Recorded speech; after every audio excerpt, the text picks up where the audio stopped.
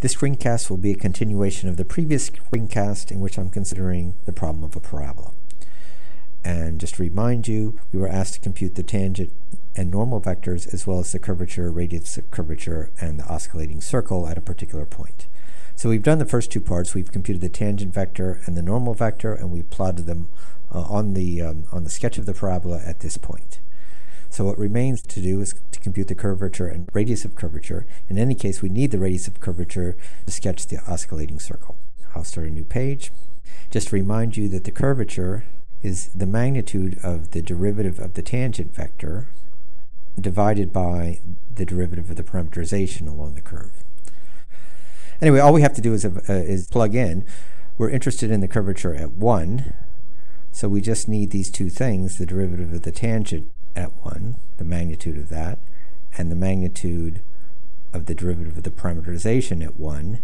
And these are things that we previously computed up above. We've computed the derivative of the tangent. We've done that at 1. We found its magnitude, which is a half. We also have the norm of the derivative of the parameterization. And you can just therefore plug in, and I will just do it. The numerator is 1/2. And the denominator is 2 square root of 2. That's to say, it's 1/4 root 2. I just want to make the general point here, which is that when you go about doing these calculations, if you've gone all the way as far as computing the normal vector, you will have done all the calculations that are required to compute the curvature by a simple division of two quantities that you've already computed. So that will always be the case. What we're particularly concerned with is the radius of curvature, which is 1 over the curvature. That's 4 square root of 2. I will just write them in here. We can remember them. The curvature at 1 is equal to, if I can remember, and the radius of curvature, rho of 1, is therefore equal to simply the reciprocal of that. There we go. So these then, I'll just underline, are our final two quantities. The final thing we're asked to do now is to plot or to sketch the oscillating circle corresponding to that point. And for that, what I'll do is let me grab this. For one thing, there's not enough room on here to plot it, and second of all, I will likely make a mistake and not get it right the first time. So let's, okay, so there it is, the sketch from before. We don't need this. So let's remind ourselves what the oscillating circle is. So it's a circle that's centered at a distance, the radius of curvature along the normal direction. Here, let's do it this way. Give me a little chance to think. So the center will be at whatever point one is considering. In this case, it'll be r of 1.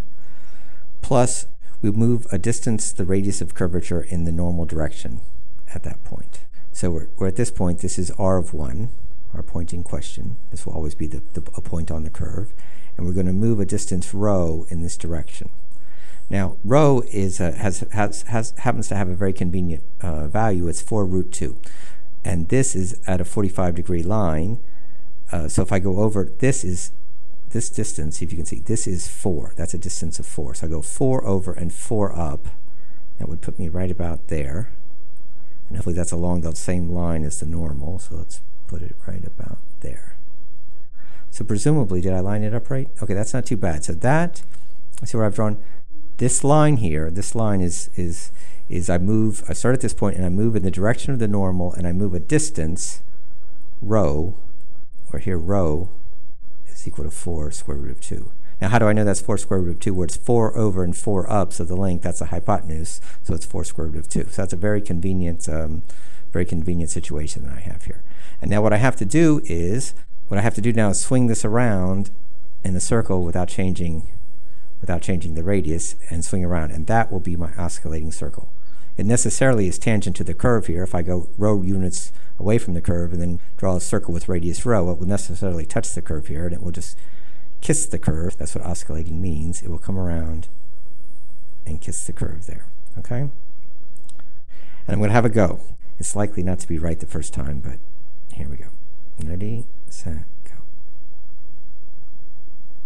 Oh, I should have drawn 4 points to kind of guide my eye. Look at that. Brilliant. Okay, so there is the oscillating circle corresponding to that point. That completes the problem. If you do all that, you will have the problem.